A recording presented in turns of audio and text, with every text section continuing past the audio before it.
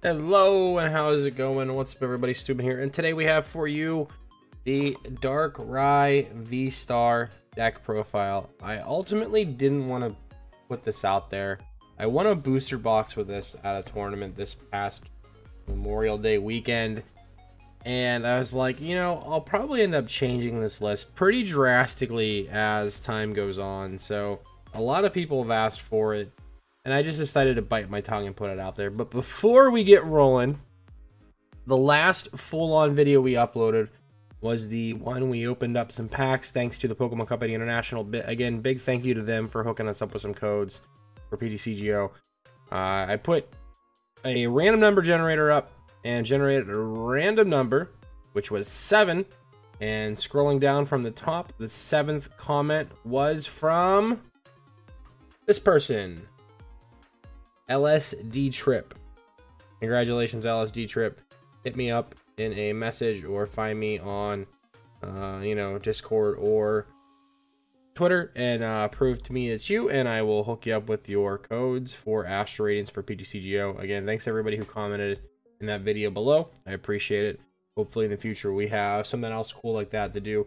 It'll be super awesome.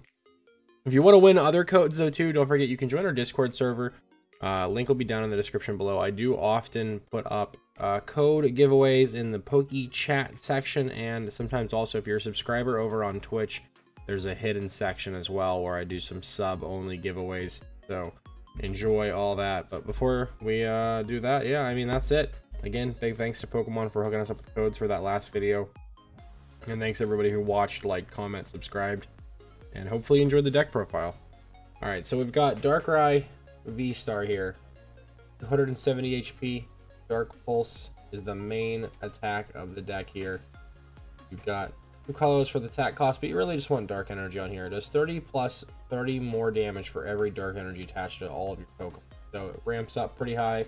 We're playing a large chunk of Dark Energy. And then the VSTAR power is an ability, Star Abyss. During your turn, you may put 2 item cards from your discard pile into your hand. So you could get your balls back or your patches, and you know we'll go through all that in a minute here. But we're playing 3 of the VSTAR and 4 of the V. The V has 210 HP and 2 attacks. Wind of Darkness for 50. Never used it. And Dark Void. This is more like your desperation sort of attack here, and I haven't used it either. Dark Void 130 and you go to sleep. In an ideal world, you could like rock sand them and then put them to sleep and hope they don't have a switch out, but just not worth it. You can do a lot more damage with 3 energy on other Pokemon. So yeah, we've got a 4/3 Darkrai VSTAR line. We're rocking 2 copies of Galarian Moltres V, mostly for the ability Dire Flame Wings. You can attach a Dark Energy from your discard pile once during your turn to this Pokemon, and then its attack Aura Burn is also really good. Won a game in Top Cut with a donk on it. Just getting the energy on there, you swing in for 190 or you hurt yourself for 30, whatever, no big deal.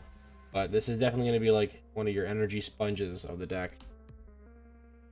Continuing on with the Moltres, we're playing 2 copies of Galarian Moltres, the little one from Evolving Skies, the ability Malevolent Charge. When you bench it, you can attach up to 2 Dark Energy from your hand to it. So again, more damage, and this is a really good late game like comeback card. Say they've taken 5 prizes. This thing hits for 270, 300 with a belt, so really good card. Continuing on, we got 2 copies of Crobat V for the ability Dark Asset. When you bench it, you can draw up to 6 cards in your hand. You can only do it once per turn though, so keep that in mind. But we do play 2 copies of Bat, and technically if you really wanted to, it's a Dark Patch target. And you can attack with Venomous Fang for 70 and Poison. I didn't have to in any of my games, and further games that I've played, I still haven't attacked with Crobat, but I have Dark Patch to it. And one more Pokemon, Radiant Greninja. Honestly, the best Radiant Pokemon that we have so far. 130 HP, the ability Concealed Cards, discard energy, draw 2. Really good. Moonlight Shuriken's never going to happen. We don't play any water energy here, so it's just, that's irrelevant. But we're really just playing it for concealed cards. Ditch a Dark Energy, draw 2 cards, continue the loops, combos. That's it for the Pokemon. Pretty straightforward. And then let's move into some porters. All right, I played 3 copies of Research. I cut this from 4 to play other supporters we'll get into. In a perfect world, I think deep down, I think 3 is enough. Because, you know, we'll get there. I play Palpad, so 2 copies of Boss. Again, most people have been playing 3 in their Darkrai lists. So they've been playing like 4 Research, 4 Marnie, 3 Boss, and that's it. We're not playing any Marnie at all. We're playing things like Piers. Search your deck for an energy card and a dark Pokemon. Reveal them and put them in your hand, and then shuffle your deck. This is actually really good. It helps the Moltres pop off even more than before, the little Moltres specifically. Or if you need a certain situation where it's like, oh crap, I need an extra energy or whatever, you can combo the Piers with the Greninja and discard it and draw cards. So you can grab your Darkrai, discard, pop off, VSTAR. There's a lot of different like combos and sequencing to this deck. And it definitely felt a little bit weird to like sequence this all out appropriately. Continuing on with the weird one-of supporters, we're playing a copy of Alistair. Draw 3. If you drew any cards this way, discard up to 3 cards from your hand. So in a turn where you don't want to yeet your entire hand because you've got, say, Pokemon like the V-Star that you don't want to throw away, or you've got like Boss or whatever, but you still want to draw cards and discard cards. Alistair is kind of that like pseudo middle of the road, like, you know, discard draw outlet, and you don't have to discard 3. You can just get away with discarding 1. So sometimes it actually is really good. Continuing on, I played a single copy of Avery. Draw 3. Again, repeating the theme here. If you drew any cards this way, your opponent discards Pokemon from their bench until they have 3. So Avery is another, like, I want to draw a couple cards, but I also want to disrupt my opponent. And I put this in fear of Palkia, because I feel like you end up benching a lot here, and it just makes it really easy for Palkia just to come in and clap your cheeks. So I put this in as like a, all right, let's slow them down a little bit. Let's, you know, hinder their board state. But I didn't hit any Palkia in that tournament. And I haven't really got a lot of playtesting in against Palkia, but I have a feeling that even with cards like this, they still just body us. They still just body this deck. I feel like if you set up well enough, you can ramp your damage up high enough, you can take out pretty much anything in the game. But Palkia is just going to farm you the entire time. Continuing on, 2 more supporters left. I got a copy of Raihan. This came up really clutch. Late game, honestly, like if they you know, knock out whatever, you need an extra energy, you promote a Darkrai that you ended up needing the patch to or whatever, you can just Raihan onto it and then grab patch or grab Moltres or grab whatever, and it ends up being just even more energy in play, and it's a really good comeback card. So you can only play it with one of your Pokemon were knocked out during your opponent's turn, and then you can attach a basic energy from your discard pile to one of your Pokemon in play, and then search your deck for any card and put it in your hand. They're really solid. Last supporter, Roxanne. I don't have a full art yet, sorry. You only play it if your opponent has 3 or fewer prize cards remaining. Each player shuffles their hand into their deck. You draw 6, they draw 2. This came up in a match. I ended up getting paired up against a like single prize Wormadam Zoroark kind of box, and they never saw Bibarel the entire match, so it actually worked out pretty well for me. They couldn't really do too much, but they were able to just like to keep tagging into like Golisopod or the plant cloak, the grass type Burmy, and like one shot Darkrai Moltres, and the double Moltres in that game really mattered. And then later on down the line, I Roxanned after establishing the second Moltres and put him down to 2, and they just couldn't get out of it, and it was over at that point. Would I keep it in here? I don't know. I don't think Roxanne stays. I think in a perfect world, Roxanne turns into a 3rd Boss's Orders, but we'll touch on that in a few. For stadiums, I only played 2. I played 1 copy of Collapsed Stadium. Each player can't have more than 4 bench Pokemon. Discard 1. So this actually works really good with like the Crobats here or damaged Pokemon. So it works in our benefit to help that, and it also, you know, slows your opponent down, doesn't let them like keep calling for a full bench load, or, you know, have 5 Pokemon to get there with Palkia. If they can't bump the stadium, it feels pretty good.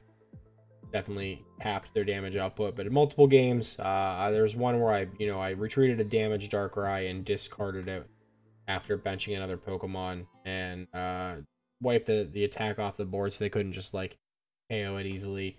I got my energy back between like the Moltres and patches and such. Sometimes you'll play that second Crobat down, and then I'll just yeet one of the Crobats off the board with a Clash Stadium. So really good card here. Second stadium, I play a copy of Training Court. Honestly, this thing's pretty insane in this deck. If I wasn't so afraid of Palkia, I would probably just play 2 Training Court. You can get an energy card from your discard pile back to your hand once per turn, and it honestly helps out with things like Greninja. It helps out with little Moltres.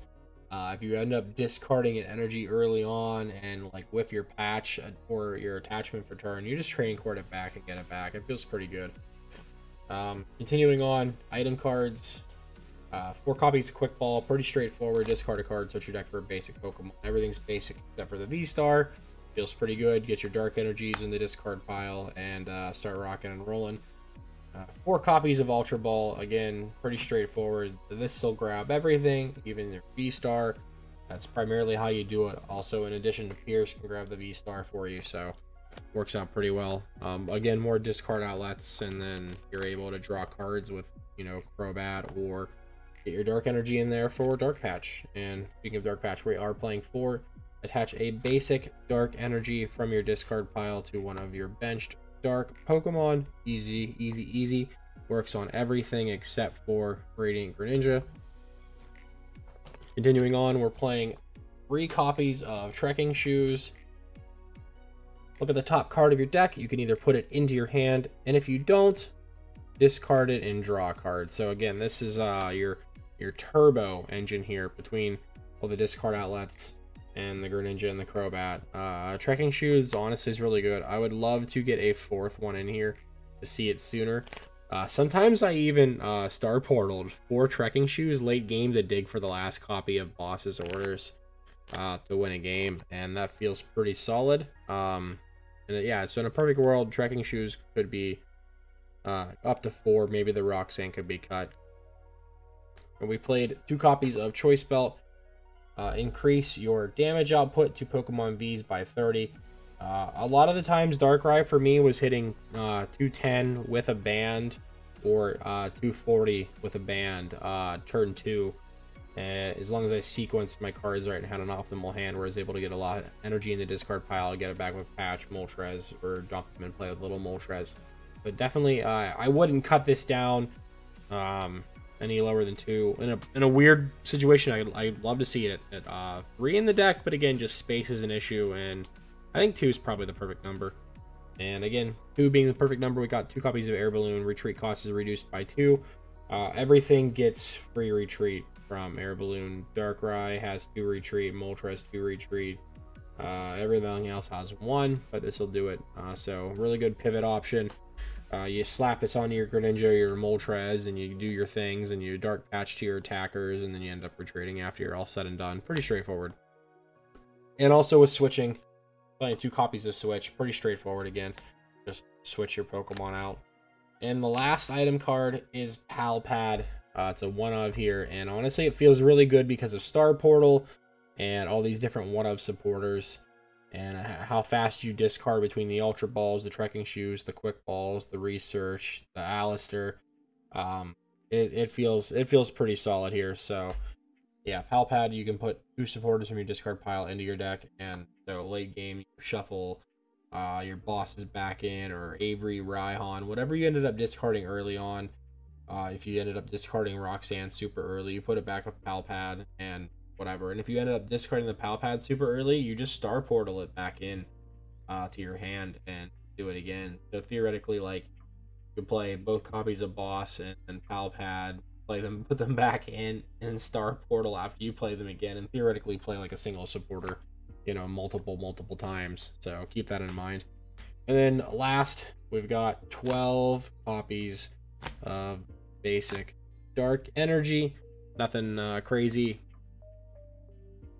12 felt pretty good. You see it often. You get them in the discard pile often. I feel like if we were able to, you know, cut like some of the supporters out, you would definitely put more energy in for sure, because you just want to get it in there as fast as possible into your discard and just start ramping and accelerating it. And this is the deck that I want a booster box with. Again, I didn't want to put this out there, but hopefully you guys enjoy it. Let me know what you think down below. Try it out. I'll attempt to import the list into PTCGO and get the list into the description. I don't have all the cards on PTCGO yet, but we can still make it happen for you.